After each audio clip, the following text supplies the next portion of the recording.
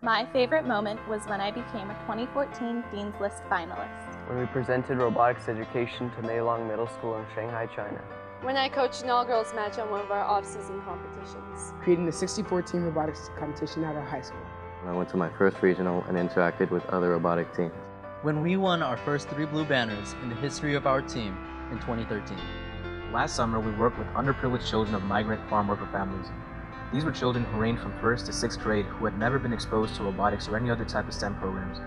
We took basic STEM principles and applied them to situations that these kids encountered every day, using basic Lego motion kits and pictures and diagrams from the internet. They are mentors in the community to several other programs, from elementary school when it comes to the Legos, and to the middle school where there are VEX robotics, and into the high school where they have the FRC robotics. And the teams here are really go out into the community and to other schools to help mentor and start new programs, not even just here in our county, but really all of Northern California.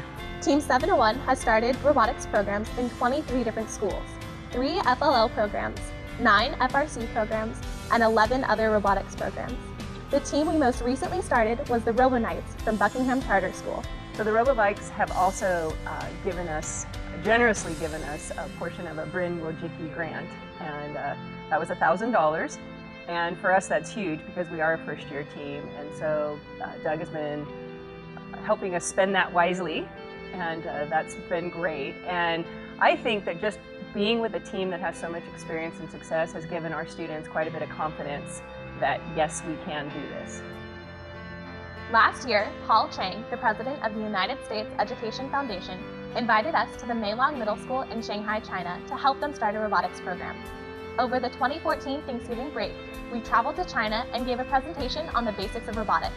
Their students and faculty were also impressed by our ability to lead, teach, and present, as this interactive teaching method is not prevalent in their school. It was amazing to be able to share our knowledge in building robots and our experience in creating robotics programs, and to learn more about the Chinese culture. Team 701 has such a positive effect on our alumni and mentors that over 20 of them have continued in FIRST as FRC inspectors, as FLL and FRC judges, FLL, FRC, and FTC referees, some being head referees in California and outside of California. And we also have VIP coordinators, volunteer coordinators, and committee chairmen to help plan events. You guys are just absolutely amazing, not just at being a RoboVike and building the robot, but at being young adults that are caring citizens that are going to take this world places we never could have imagined. My favorite moment My favorite moment My favorite moment was when I joined Team 701.